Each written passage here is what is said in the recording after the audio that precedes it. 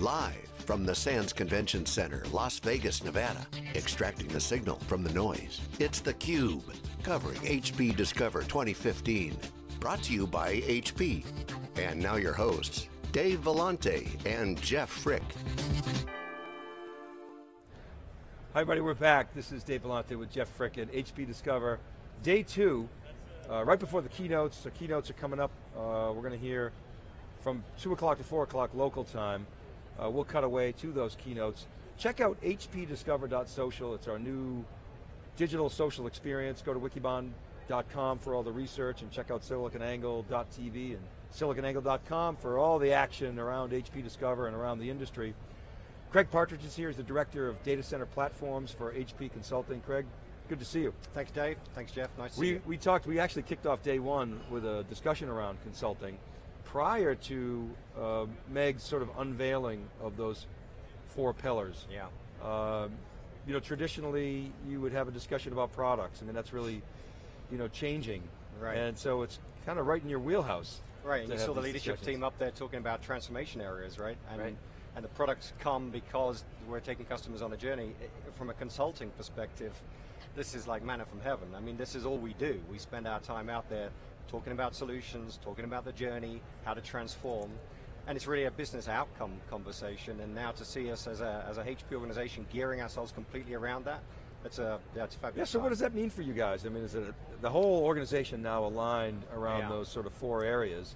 What do you think it means for your business and your customers? Yeah, well, in a word, a lot more pressure, right? Because you know, and it's good pressure. It's the kind of pressure we want. It's actually the kind of pressure we've been asking for some time. I think, you know, there was absolutely a time when customers would look at buying HP products and services, and they do the speeds and feeds match, and they compare against the competition. It was a product-driven conversation, but I think, you know, increasingly over the last few years, and certainly with the emergence of the digital economy, as Meg called it, the idea economy, as you get into this kind of bimodal, fast pace of IT, you know, customers, they need to get past that and need to get to outcomes much quicker. So we've seen that shift from a consulting perspective. We've seen it for years. I think the time's right now for us to lead with services, lead with solutions, be able to be that trusted advisor to the customer and take them on that journey, because actually everything that we do as HP then flows behind that. You know, that's where our value comes from that tip of the spear. We talked to Johan yesterday, we were talking about one of the tips of the spear was the workshops that you guys are doing. Right. And I felt like Nefkin's up on stage yesterday was actually conducting a little mini workshop. I mean, did you get that sense, right? It was very consultative and giving some advice to the audience. I thought that was quite good. Absolutely. I mean, we're, you know, if we can get the right momentums going with customers, it always starts with a strategic conversation. Those are the best outcomes for HP and for the customer. And those are advised type discussions, which are really around setting strategy, aligning teams which in most customers really don't speak to each other. And that sounds like a strange thing, but for most of our customers, they're still very siloed. The compute guys, the storage guys, the networking guys, and never mind the facilities guys, right, who are running the power and the cooling to this thing. They very rarely get the chance to say, actually, how do we navigate this future that is coming upon us? How do we find our footprint in that digital economy? And actually, as a team, how do we bring that together? That's what those workshops are really all about. It's yes, it's thought-provoking, yes, it's giving IP into the room to the team, and yes, there's some educational side to it, but really the value of those workshops is where those teams from within the customer account get the chance to talk about stuff they really don't get to talk about on a day-to-day basis because they're up against the coalface. Rarely they get the time to step back and be facilitated through something in a much more strategic way. So it was great to see that. Yeah, so how do those come about? Who catalyzes them? Is it, are you sort of pitching that to the CIO level, and he or she sort of organizes that team? Is it more of a bottoms-up approach? I think the thing that maybe is not quite as obvious, we have quite a catalog now, an extensive catalog. If you go to the transformation area here, you'll see a number of workshops in effect. And I think what may not be obvious from the outset is that they come at different levels. Yeah? So there are definitely workshops which are set at the CX level, and they would be the advisory type workshops. And they're really an abstracted conversation about some of the big ticket items that are really disrupting customers' environments. What we tend to find is, and they are the CXO conversations, but what we tend to find is after we've done those initial engagements, what will come out of that is a kind of roadmap which says, okay, we need to explore this area more, we need to explore this area more. And so then you'll drop into a slightly deeper level of conversation. Still strategic, still needs a combined direction from the domain teams, but is focused in a slightly different area. I'll give you a good example.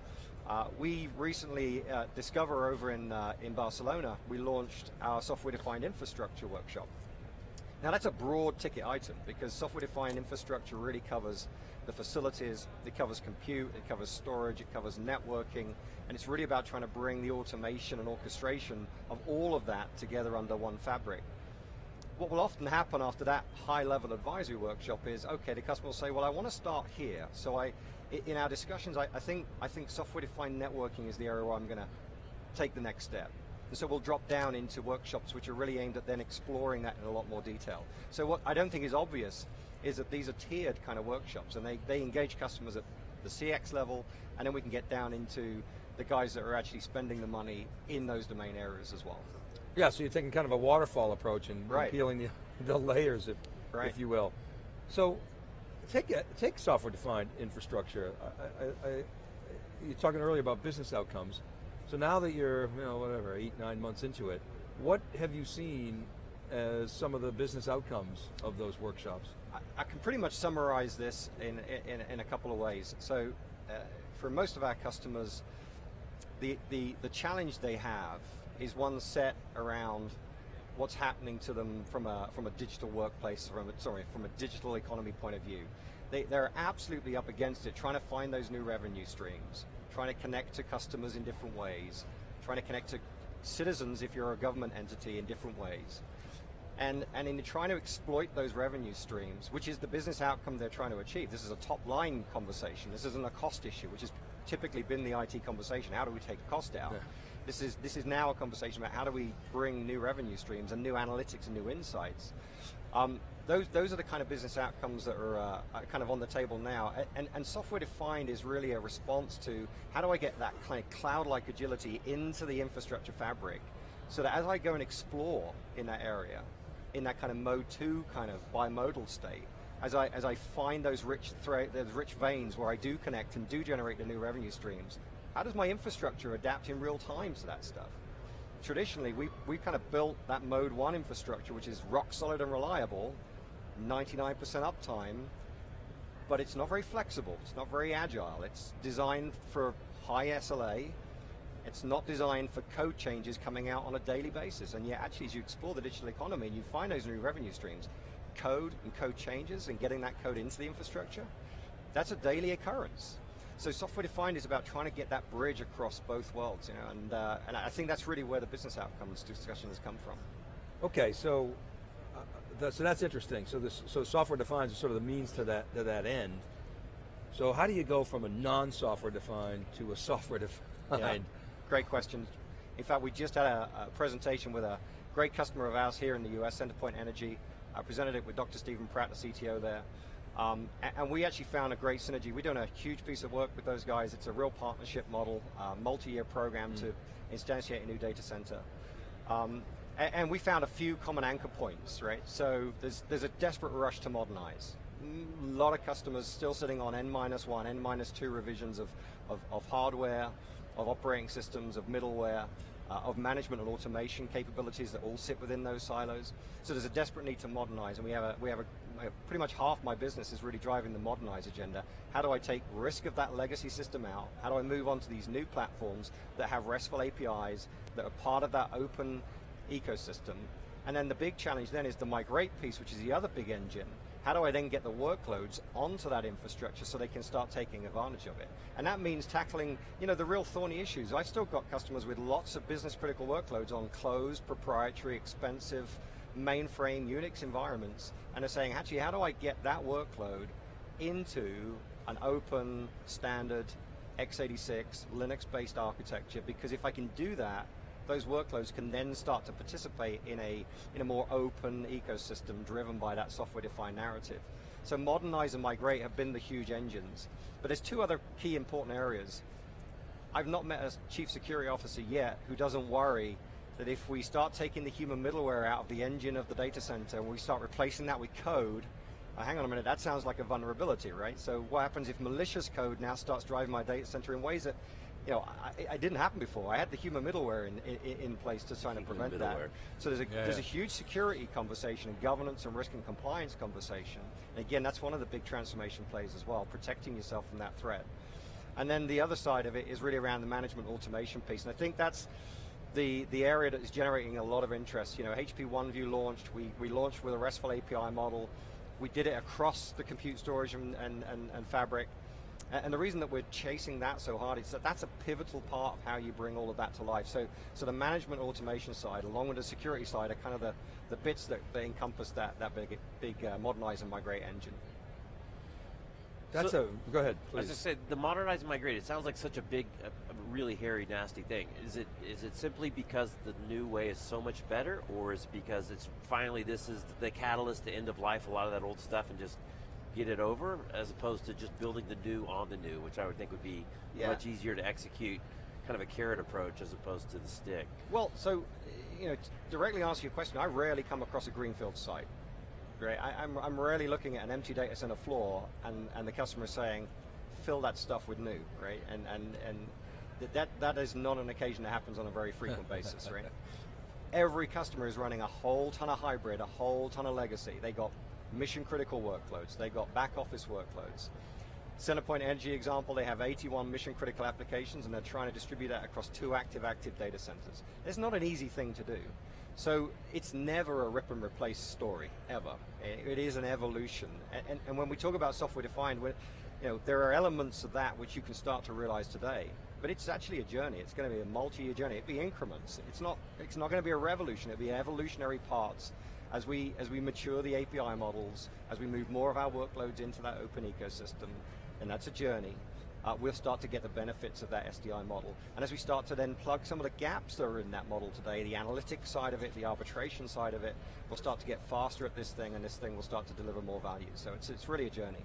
Craig, how will the 4 transformation areas that Meg announced yesterday affect your service offerings? Are you going to try to align to those? Are you going to sort of plug into those? Talk about that. Yeah, so my team actually directly worked the advisory workshops aligned to each of those 4 areas.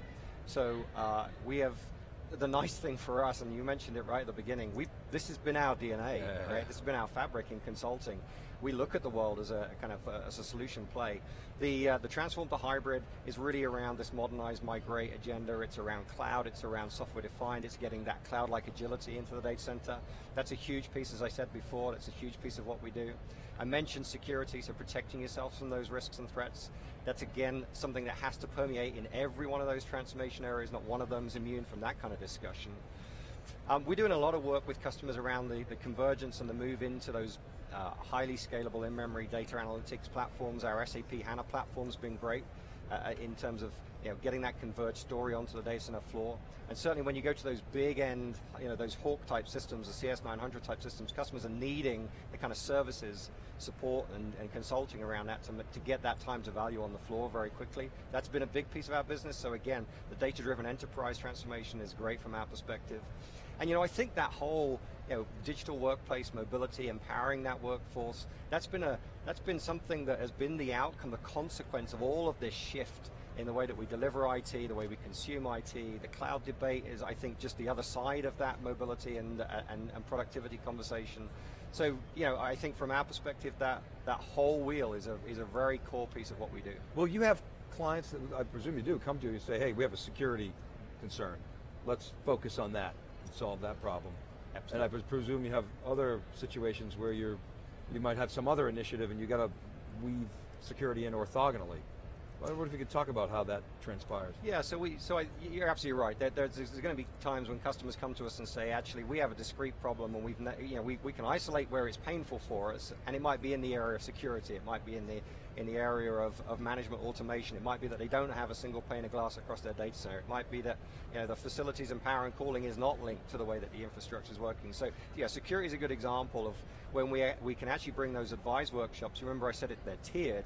We can come in with the advised workshops around how to move your security response forward. We have solutions around governance or risk and compliance, around data protection and control. That's all played out in those workshops. So if we need to come down to those solution areas and start with the advised stage and move into the design and the implementation and the support side, we can do that. I think where we're most effective as a consulting entity and where the customers really see the biggest value is when we're able to step back a little bit further from that, you know, and as I said, engage at those big advisory discussions, because they will drive everything else that comes after that as well. So it's definitely a hybrid of, yes, there's point solutions, there's pain points today, we can find them, we can isolate them, we can optimize them, we can engineer around those. But it's, you know, the biggest bang for the buck, I think, is when you get back to those advisory workshops. I wonder if you could talk about, well, it was interesting hearing you talk about human middleware before. Yeah. And I'm thinking in my head, I said, okay, now you start to digitize, essentially softwareize that whole infrastructure. You dramatically expand your threat matrix. Right. And so I'm thinking, all these companies trying to digitize in this idea economy, what Meg calls the idea economy. What about Internet of Things? Are you having those types of discussions with customers? Are they just starting? Are you sort of deep into them? Such a great question. So, and it's so topical. When we talk about the idea economy, the digital economy, it's really a pivot. And the pivot here is that infrastructure is still a critical element of how to deliver outcomes to business. But where the business is engaging is in the analytics and the coding aspects, because code gets them to their customers and to their citizens quicker. The data they generate, they need to reap the insights from, so that's an analytics discussion. And every customer's at that, right? So I have customers that make very traditional products, what we would consider to be good old-fashioned traditional pieces of hardware. And now what happens when they start putting a few sensors on that thing, they can really differentiate themselves in the market, but they're literally coming to us and saying, I'm now generating streams of data I am not equipped to cope with. I do not have the infrastructure, I don't have the smarts, I don't know how to get the right intelligence out of this. You know, how can you help us with that? Oh, and by the way, I need to make sure that my data, which is my IP, which is now what differentiates me in the market, is protected. I don't need that data leaking out. So, you know, it really is, I think, that digital economy piece, the shift to code, the shift to analytics, that's really driving, again, reinvigorating the need for an adaptable infrastructure. So it becomes a big holistic thing. I mean, it's not very easy to tear the whole thing apart. It's joined at the hip in all sorts of places. But I think that's where the it's fascinating to see what's going on. We just had Barrett Jackson on earlier, and it's another car auction company, right? I mean, they live stream their car auctions. Well, here now they're storing all their data, their archives, and it's a metadata opportunity for them. And they're thinking, okay, we just digitized, we only digitized 90 terabytes. We have the same problem with theCUBE, right? I mean, the opportunity.